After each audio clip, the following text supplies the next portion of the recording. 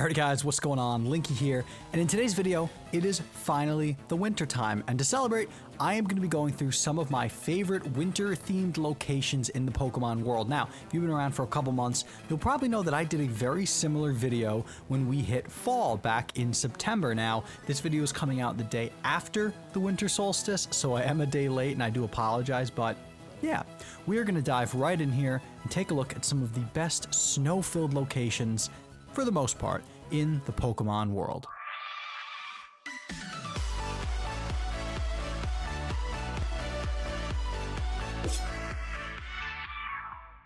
Now we're going to count down from 5 to 1 on this list, and starting at number 5, we are going to go with Snowbell City in the Kalos region. Snowbell City is to the east of the Kalos region, and in it you will find Wulfric and the 8th gym of the Kalos region. This is a gorgeous looking city in the Kalos region, and it's one of the cities that you get to last in the game. You have progressed incredibly far on your journey by the time you hit Snowbell City, and the calming music and the relaxing ambiance of a snow-filled town nestled up right against the beginning of what becomes the Pokemon League and Victory Road is an incredible effect on the player character. It leaves a lasting impression. Wulfric himself is also a really cool gym leader. Cool is not meant to be a pun there, but it works. His design is really good. His gym overall layout I really like, and I just love the place that the Snowbell City gym is in the Kalos region. I love the location in what is meant to be a French-related region, and ultimately it is one of the best winter-themed towns in all of Pokemon. Coming in at number 4 on this list is a brand new town in the Pokemon world. It is the town of Circhester in the Galar region.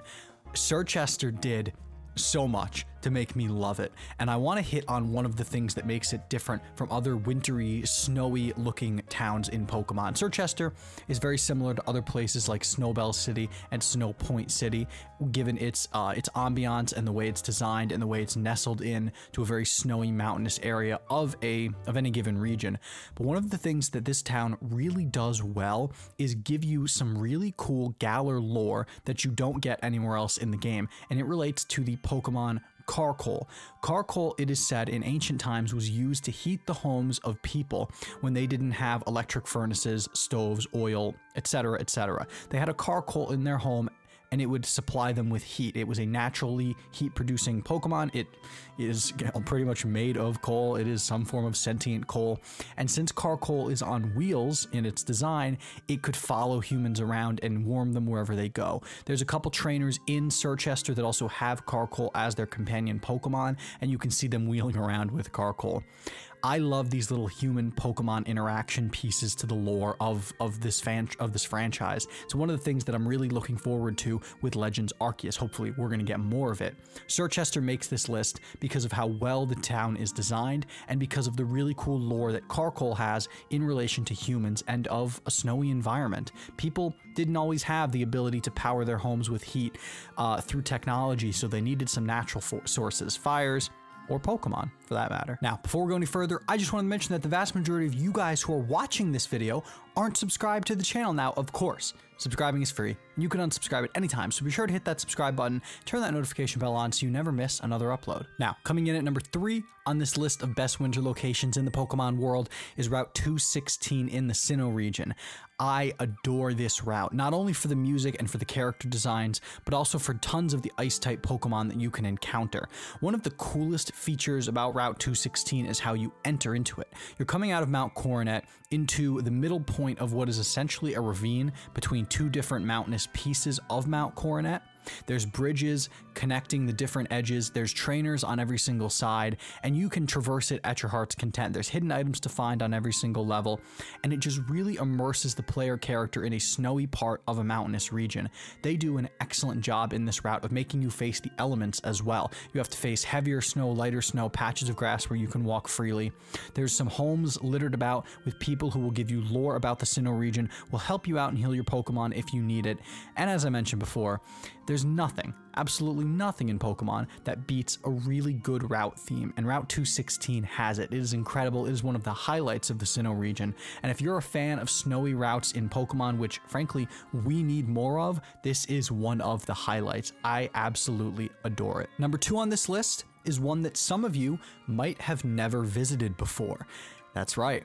I'm talking about the Sinjoh ruins in Pokemon Heart Gold and Soul Silver. Now, if you're a lore junkie like myself for Pokemon, or if you've watched this channel for any number of months, I'm sure at one point or another you will have heard me or other people that you watch or in your own research have heard about the Sinjoh ruins. The Sinjoh ruins was a special location that you could unlock in Pokemon Heart Gold and Soul Silver, and the only way you could unlock it is if you had a special event Arceus that you had to transfer in from Pokemon Diamond, Pearl, or Platinum. If you brought this Arceus to the ruins of Alph in Pokemon Heart Gold and Soul Silver, an explorer, an excavator, a researcher, whatever he is, would bring you to a special location, the Sinjoh ruins. There, you would meet Cynthia. Cynthia would take you to a little house at the base of the ruins and talk to you about what's going on here.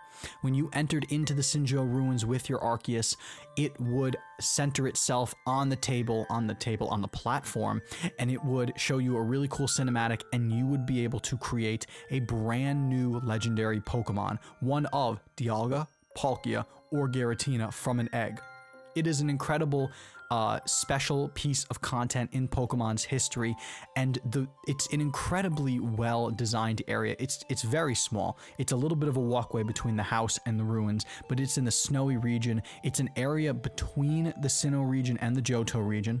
One would assume, if you're doing the geography of the Pokemon world, Kanto, Johto, and Sinnoh are connected. Mount Coronet is the mountain range connecting the three. Mount Coronet is what it's called in Sinnoh, but the range itself is a connected set of mountains that you see in Johto, Sinnoh, and Kanto.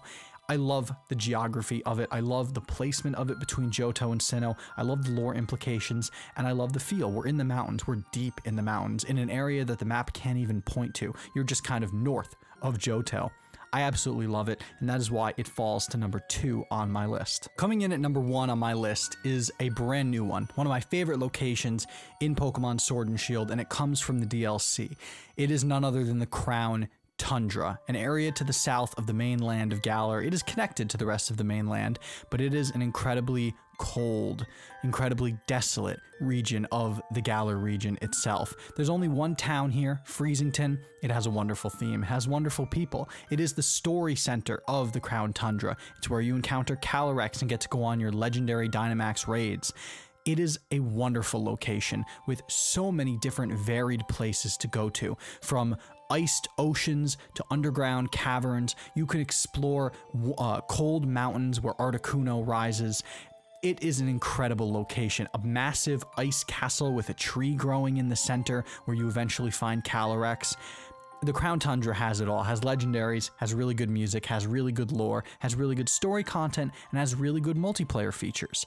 It is an incredible DLC expansion, and it's probably my favorite location in all of Galar, and it's what made Sword and Shield, for me, completely worth it. I've said this before in my DLC reviews for Sword and Shield, which I've done on the channel.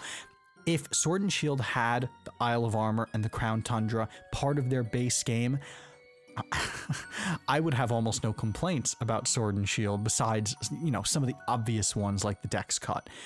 I absolutely adore the Crown Tundra. I love the ambiance that it has for the winter season. I absolutely love everything that it added gameplay-wise for Sword and Shield, and for all of those reasons, it is number 1 on my list. I certainly hope you are all having a wonderful holiday season. I hope if you are someone who celebrates Christmas, you are getting excited because it's coming in a couple days. If you celebrate another holiday, or if you're just spending some time with your family and your friends and your loved ones, I hope you're also having a really good month. We're coming down to the end of the year, and we're gonna have a bunch of really cool content to celebrate that, to celebrate all of you guys just showing this channel immense support over the last year. I couldn't thank you guys enough. Hope you enjoyed this list. Hope you enjoyed this next edition of my seasonal rankings. We're gonna do these until we run out of seasons, until we get through, you know, the 4 big ones. So I hope you all enjoyed. If you did, please be sure to leave a like and let me know down in the comments section. Do you agree with my list, or are there any changes or additions you would make to your own list? Do you want to even mention some more? Give me a top 10 if you want to. I hope you all enjoyed the video, as I mentioned before. With that being said, I've been Linky, and we'll see you all in the next one, which might be coming on Christmas Eve. Shh, don't tell anybody. Peace out.